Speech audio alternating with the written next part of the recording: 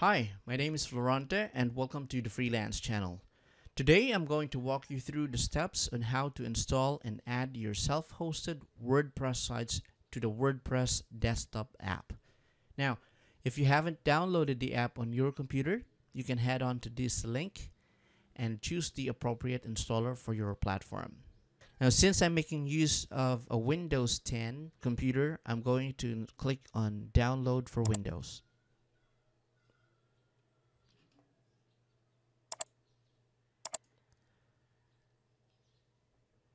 Once you have completed the download, just click on the executable file that was downloaded and hit install.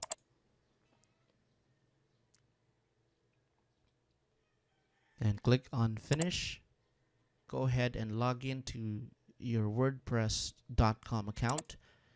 And if you don't have one yet, be sure to create one first. So I'll go ahead and log in.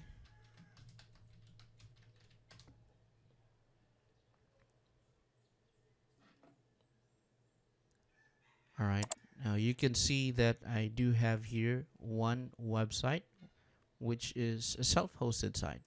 Now, to add a new website or a new self-hosted website, what you need to do is to go to the website that you would like to add.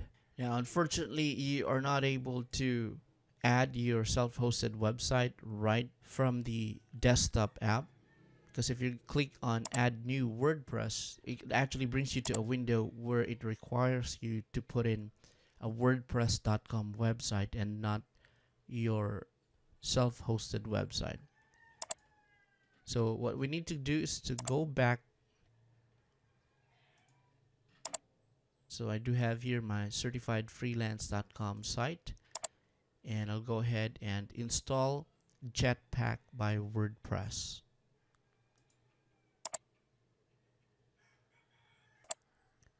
Now, after installing the plugin, I'll go ahead and activate this one.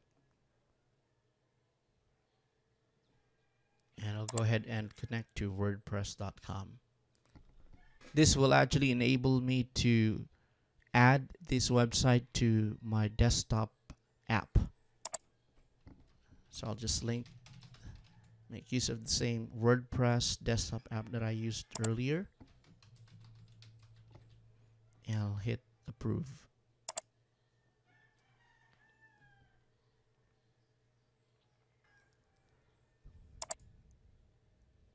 Alright, so that should be good to go. What I'm going to do now is I'll head back to the desktop app and go back to my site. And let me see if there is a refresh here.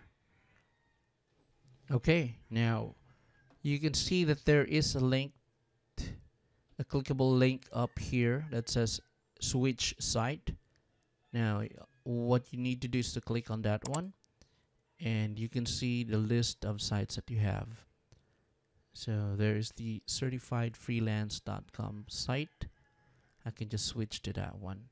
Or if I wanted to add a new WordPress, again, that's for a WordPress.com account or a WordPress.com website. So that's how easy it is to add your self-hosted WordPress site to the WordPress desktop app for Windows. If you haven't subscribed to our channel, please don't forget to hit subscribe, leave us a comment, and hit like.